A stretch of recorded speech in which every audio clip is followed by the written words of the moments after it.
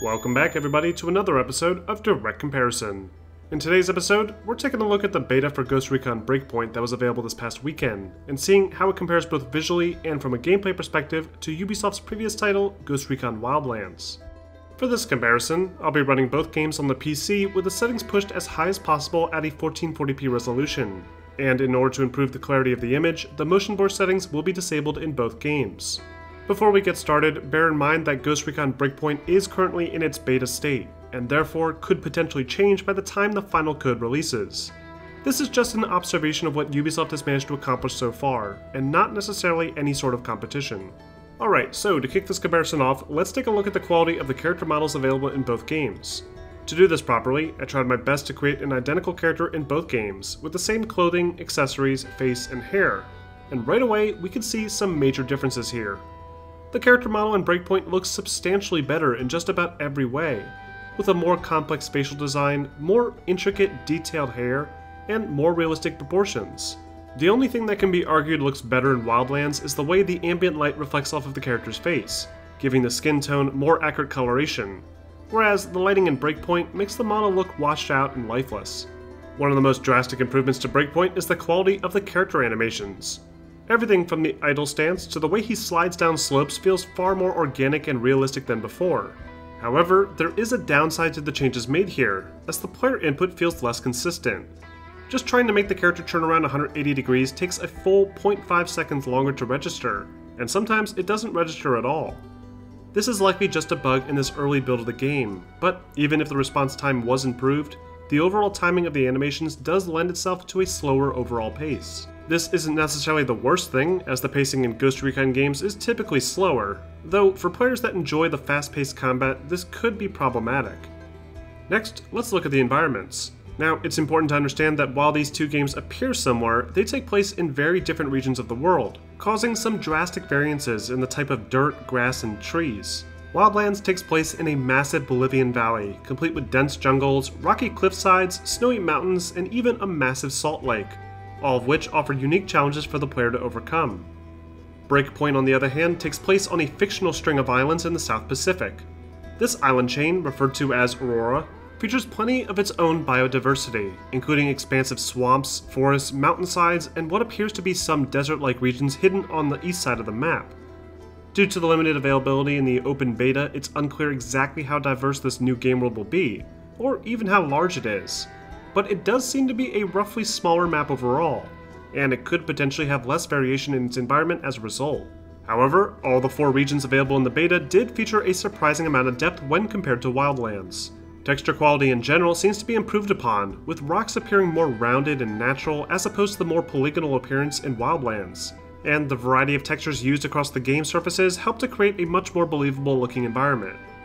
Grass, for example, appears significantly better now thanks to the more 3-dimensional grass sprites and the excellent grass-based ground texture that blends in almost seamlessly to enhance the illusion. Even the trees seem to feature more detail, like vines growing around the trunks, and an improved texture for the bark. It all feels and looks more authentic as a result, and is enhanced further by the addition of dynamic tessellation and displacement effects for things like dirt, mud, and sand. Next, let's talk about the lighting. The lighting in Ghost Recon Wildlands to this day still looks incredible at times, especially when traversing through the thick jungles on the northeastern side of the map, where light rays occasionally peek through the dense canopy and reflect off of the wet leaves on the ground. It's one of the very few examples of a jungle done properly in a video game. Breakpoint, however, doesn't necessarily have the best opportunity to showcase this same effect, as the most jungle-like environment available in the beta seems to feature a mix of tall tropical trees and mountain-based foliage, creating a very different overall feel. The lighting still looks plenty impressive, and the overall tone of the scene still feels excellent. However, I did find that the god ray effects seem to be a bit exaggerated. There are times where these enhanced god rays look great, even better than in Wildlands. However, they seem to frequently clip straight through treetops in the more dense environments, and have an odd shimmering effect that doesn't seem consistent. The lighting in general just feels too bright. Even in the middle of the day out in the wide open environment, the skyline appears to be glowing, which really throws off the overall contrast. It'll be interesting to see if any of this changes with the full release, but I do feel as though the god rays and bloom should be toned down just a bit so that the presentation doesn't look as washed out and colorless. Shadows, on the other hand, do seem to have been improved a little bit here. While the player shadows seem to exhibit the same soft edges with that light shimmering effect when viewed up close, the environmental shadows seem to be handled better, with softer edges to things like tree leaves and branches, and an increased maximum shadow render distance. Next up, let's look at some effects, starting with explosions. The explosive effects have also been improved in Breakpoint, with much higher resolution fireballs and almost double the amount of particle effects. The particles themselves also appear smaller, and dirt now realistically kicks up along with the explosion, only further adding to the effect. Wildlands explosions never looked particularly good, so it's great that this effect has been improved upon. The fire effects have also been improved, again with higher resolution flames and more dense smokestacks, though for some reason the fire from a destroyed vehicle fades a bit faster now. Water effects have also seen a huge improvement in Breakpoint. While the surface of the water does appear sort of blurry, water seems to exhibit more dynamic simulation this time around, and reacts realistically to the player's interaction. On top of this, the player model now properly holds his gun above the water surface when wading through the various rivers and swamps, only further adding to the authenticity. But one of the most impressive new effects in Breakpoint is the dynamic ground tessellation and displacement that I mentioned earlier. Players can now leave visible prints in the wet ground that last a decently long time, and laying in this dirt can also cause the character model's clothes to become completely filthy. It's an incredible looking effect that works in tandem with the new camouflage feature, where players can cover themselves in dirt to hide from hostile patrols, which is probably one of the coolest additions to the series in years. And while we're on the topic, let's talk about the biggest changes to the gameplay design, starting with the new RPG-light elements. This change is one that I'm not quite so sure about, as the Ghost Recon franchise seems like an odd place to begin incorporating the less realistic gear level based approach. Breakpoint features a gear level system, where collected and purchased weapons are associated with a specific gear score, and may perform poorly against higher level enemies, requiring the player to rank up and collect even more powerful weapons throughout the game. This means you could collect an M4 at the start of the game with a quarter of the damage output as an identical M4 found later on. Now from what I've played, enemies seem to still die from single shots to the head, regardless of their level, but just like in Wildlands, they'll turn into bullet sponges once they're alerted, making open combat completely suicidal against higher level enemies. To account for this new RPG system, Breakpoint offers several new enemy types, including juggernauts with bulletproof face masks, flying drones, and large unmanned tanks. These larger robotic enemies will act as the bosses in Breakpoint, and feature a visible health bar to help keep track of their hit points. But as far as human enemies go, they do still seem to go down just as easily as in Wildlands. Breakpoint also features a new currency system to purchase clothing and weapons through an in-game store, a large community hub area similar to Destiny and The Division, the ability to craft consumable items, and more RPG-esque interactions with friendly NPCs during missions, including the clue-based mission objectives used in Assassin's Creed Odyssey. It all feels a bit strange at first, though the experience overall seems to play and handle very similarly to Wildlands. To help deal with enemies, players can now initiate a few new takedown moves, including some deadly knife-based assassinations, and even a takedown from the prone position, a perfect option for players lying in wait covered in dirt. New to Breakpoint is the ability to carry bodies, a feature that was desperately needed for more stealth-oriented players in Wildlands. This new move is even extended to carrying teammates when they're injured, though the animation was bugged when I tried it in the beta, and seemed to only work about a third of the time.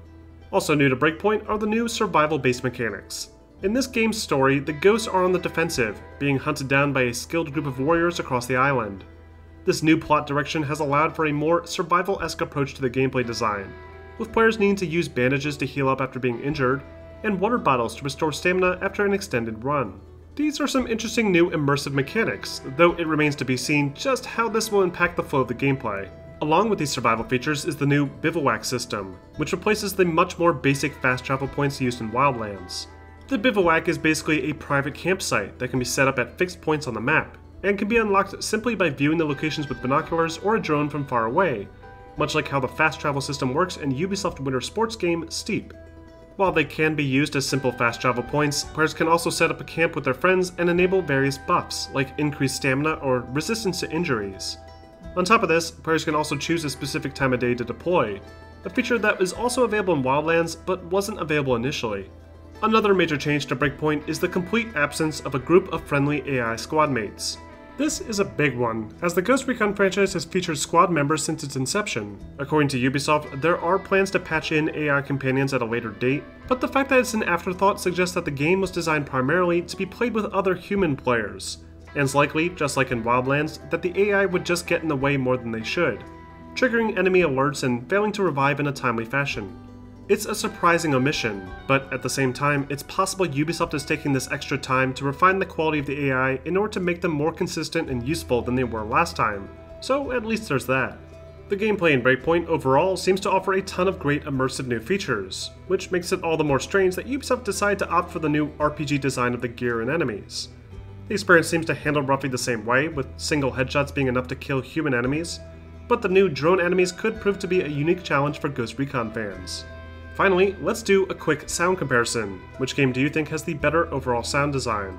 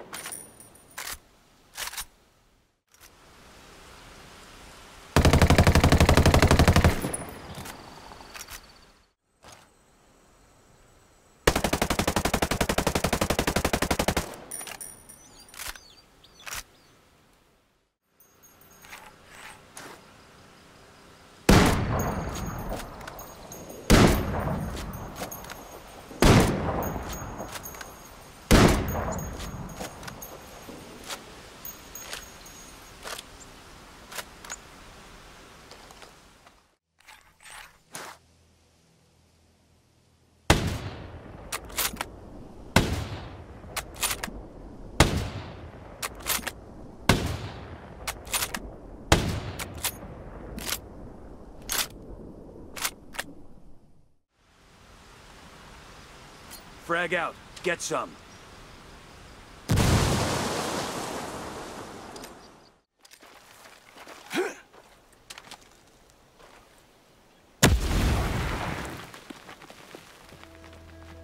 And that wraps up this episode of Direct Comparison. Overall, Ghost Recon Breakpoint does seem to feature plenty of improvements over its predecessor. The character models look and move far more realistically than they do in Wildlands, though the weightier feel does take some getting used to. The environments also appear to be more detailed, with improved textures and overall greater texture variety. The lighting effects look incredible in some circumstances, often better than in Wildlands, though I do feel as though the bloom and god rays could be toned down a bit overall. And the gameplay, while similar to Wildlands, seems to be a unique mix of more immersive hardcore survival tactics and some RPG-based leveling systems, which seems to work fine, but will likely cause some confusion for old school fans of the franchise. But what do you guys think? Do you like the changes being made for Breakpoint, or do you prefer Wildlands? Let me know in the comments section.